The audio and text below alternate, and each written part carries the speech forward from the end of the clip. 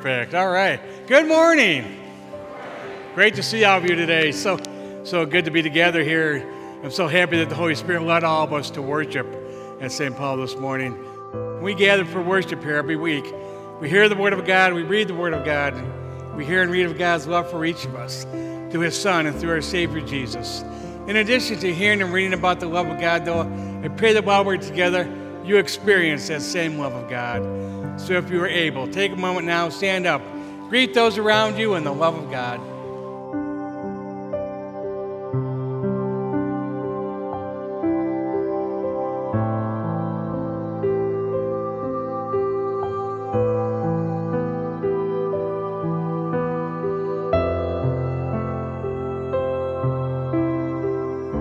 This is the most important lesson to take away from today's epistle from Hebrews. No matter what bad things happen in our lives, it doesn't matter. The greater our faith in God, the better prepared we are to face those bad things. The Old Testament heroes that they talk about here knew that. They lived their lives in that way. They followed their God and they obeyed Him. We are called today to still do the same thing. And that's why I pray today that we would all allow the Spirit of God to guide us in our lives of faith.